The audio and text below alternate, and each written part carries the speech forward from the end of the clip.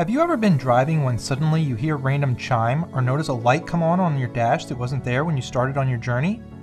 Well, there are two types of lights that pop up in your dashboard: indicator lights and warning lights. Being able to differentiate between the two is very important, so we wanted to help you understand exactly what each of these lights mean and what your next step should be if that light comes on in your Ford. When you see a light appear on your dashboard, you may feel like you're in trouble. If it's an indicator light, you don't have to worry. They appear as a blue or green color and are simply reminders or notifications of systems that are activated. The high beam indicator. When you activate your high beams, this light will pop up on your dashboard to remind you that these lights are on. The trunk ajar light.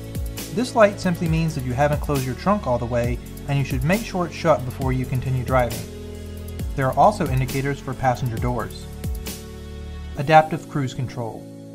Once you turn on cruise control, the speed control system indicator light changes color to just show the system mode. A white light illuminates when the adaptive cruise control system is turned on. A green light illuminates when the adaptive cruise control system is engaged or actively in use. The direction indicator. When you activate a turn signal, you'll see the indicator light blinking on your dashboard. Auto start stop. This illuminates to alert you when your engine is shutting down. A corresponding message may also be displayed.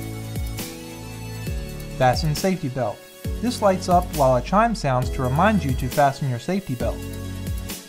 It's important to differentiate between indicator and warning lights. Warning lights are generally red or orange. If they come on while you're driving, it means there's an issue with one of your vehicle's components. If you see the light blinking, you should pull over to safety and immediately make arrangements with your authorized Ford dealer. Brake system light. If your brake system light appears on your dashboard while you're in motion, check to see if your parking brake is engaged.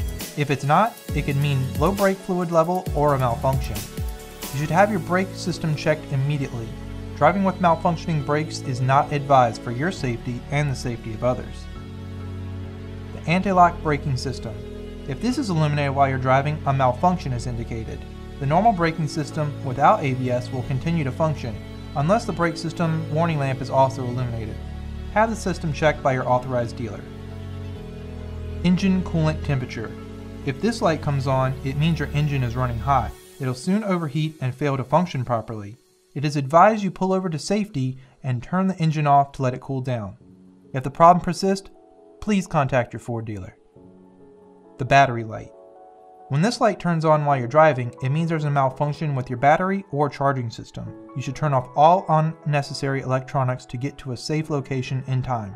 You should also contact your Ford dealer immediately. Low tire pressure warning light. Your tire pressure monitoring system will send this alert to your dashboard when it senses that one or more of your tires is underinflated and requires your attention. If you're near a gas station, fill up your affected tire to its appropriate level. Electronic parking brake.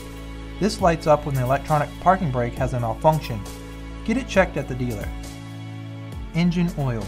If illuminated while the engine is running or you're driving, a malfunction is indicated.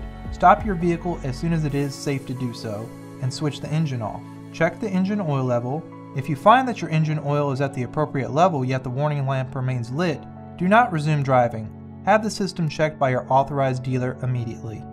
The front airbag. A malfunction is indicated if this warning lamp fails to illuminate when you start your vehicle, continues to flash, or remains on. Have the system checked by your authorized dealer. Powertrain fault. A wrench illuminates when a powertrain or all-wheel drive fault has been detected. Contact your authorized dealer as soon as possible. Service engine soon.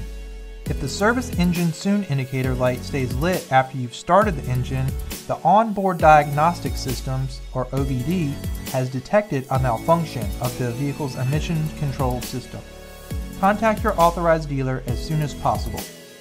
If the indicator light is blinking, an engine misfire may be occurring, which could damage your Cadillac converter. Drive in a moderate fashion and avoid heavy acceleration and deceleration, and have your vehicle serviced immediately.